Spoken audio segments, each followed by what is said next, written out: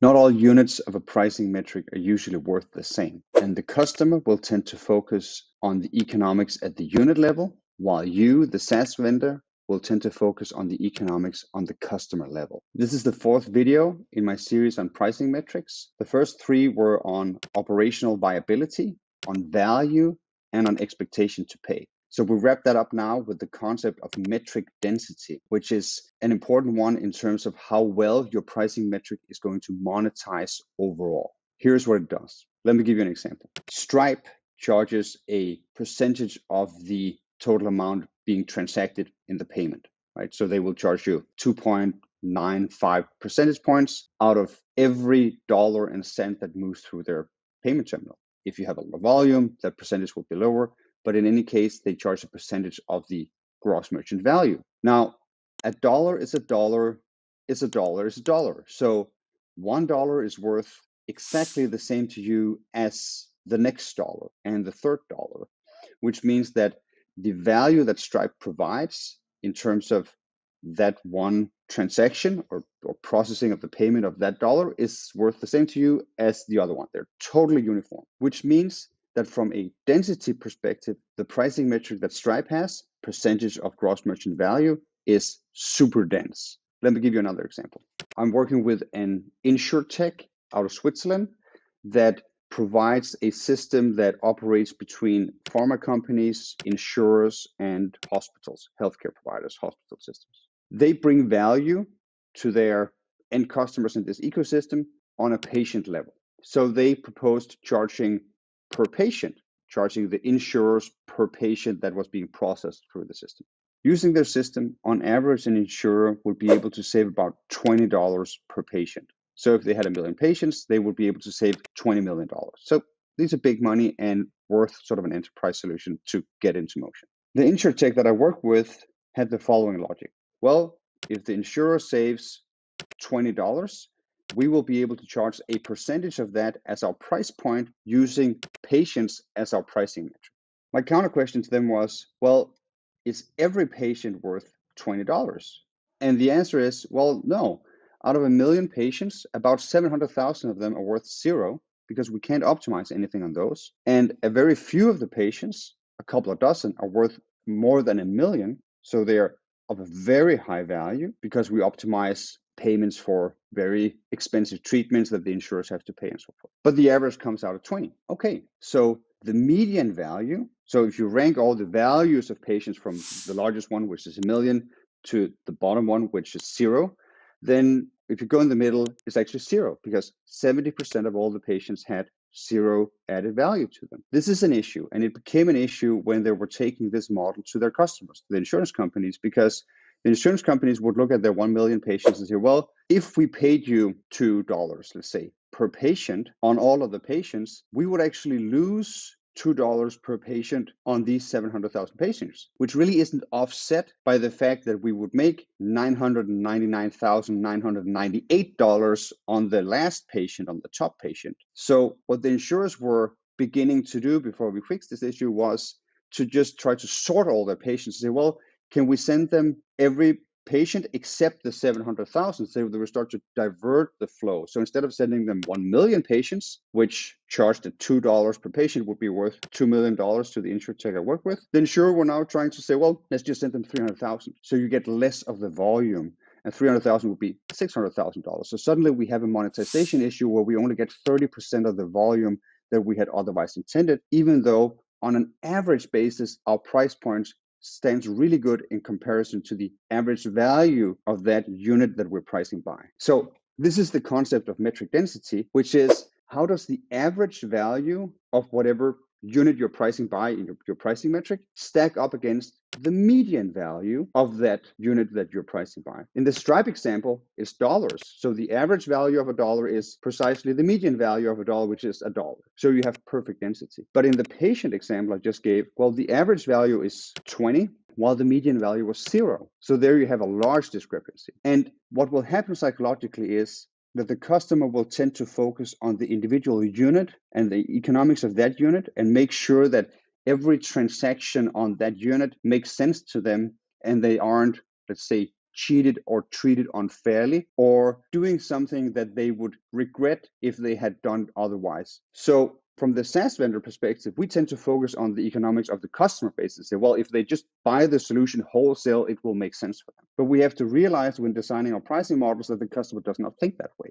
They think of it on a metric unit level, the unit that we're pricing them by. When evaluating the metric density of a given pricing metric that you have. And earlier we used the example in the AI for banks, where we said, well, okay, models perhaps are a good pricing metric. How would that work? We had the HR flow that I talked about, I think, in the last or previous video on where recruiters would process surveys and forms and get information on potential candidates, and they would fill positions. And here we had a metric, something like number of candidates processed or enriched with new data. And we can sort of try to see how these would stack up on a density basis. And the important thing to notice when looking at a value distribution in a pricing metric are to ask yourself the question, is the value that I'm looking at distributed, say, roughly like a bell curve, which means that you have a lot of value on a few units, and then you have a very few extreme cases with a lot of value and a very few extreme cases with not a lot of value.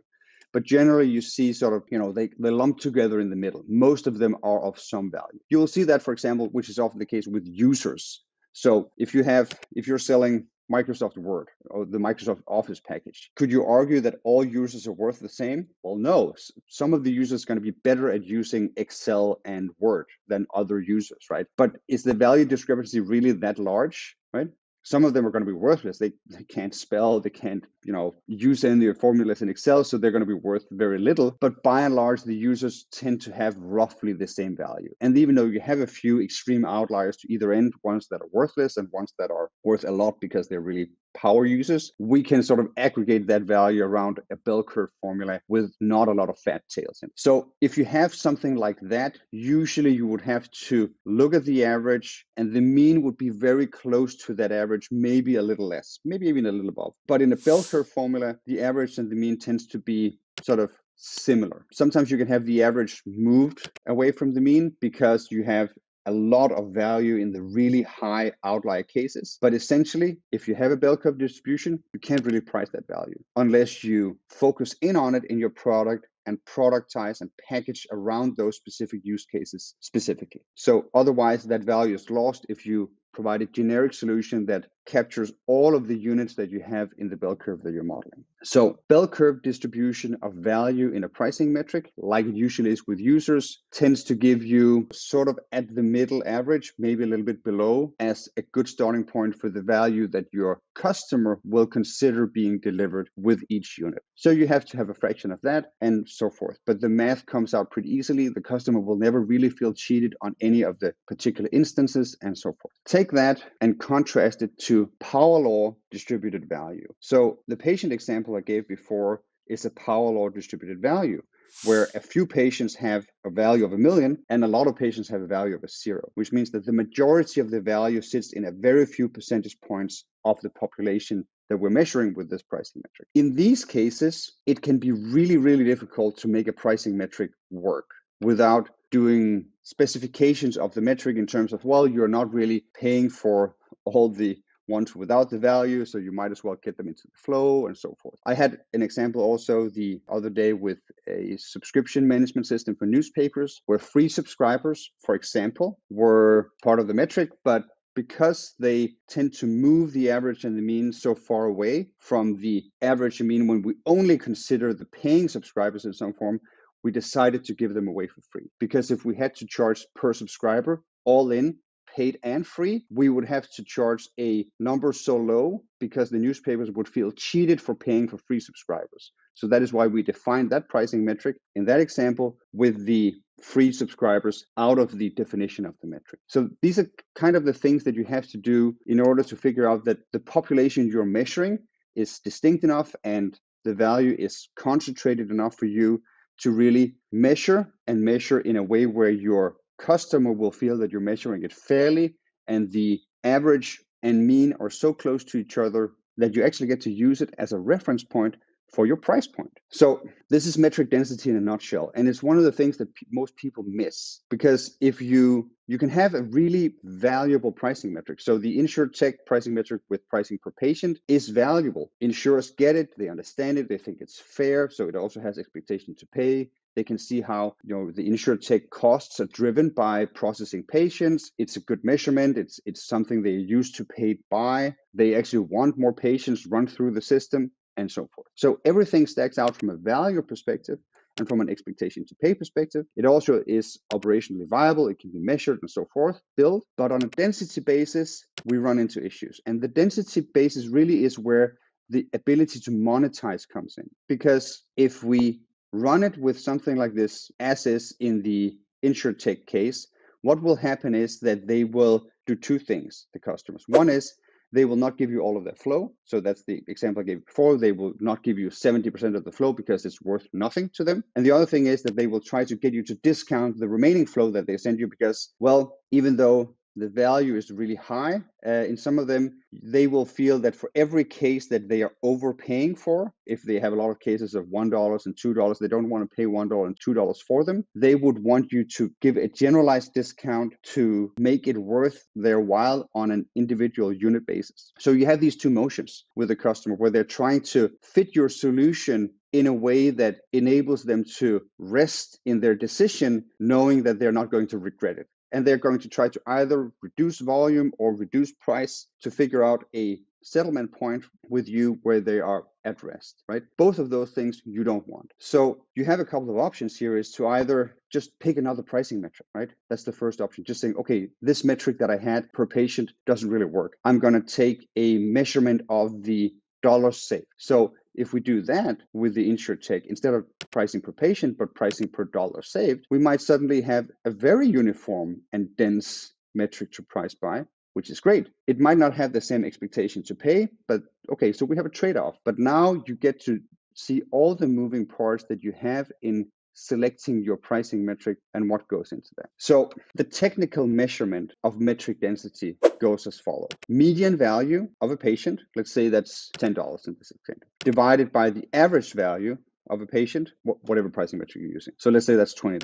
So 10 divided by 20 is 0.5, right? Multiplied by the amount of units in the population on a percentage basis that sits above the median. So let's say that, well, all of the units, or let's say that 70% of the units sit above the median. So you have a $10 median and you have a $20 average, so that's 0.5, and 70% of all the units in the population sits above those $10, is $10 or more worth. Okay, so you take 0.5 and you multiply it by 70%, so 0.7, so you get 0.35, right? So usually density, there are some edge cases where it can go above 1, but usually density comes out as a measurement between 0 and 1. So if you do Stripe, for example, well, their average value is 1 and their median value is 1, so that's 1. And how many of their units, the dollars that they process, sits at or above 1? Well, 100%. So 1 times 100% is 1. So Stripe has perfect density. So usually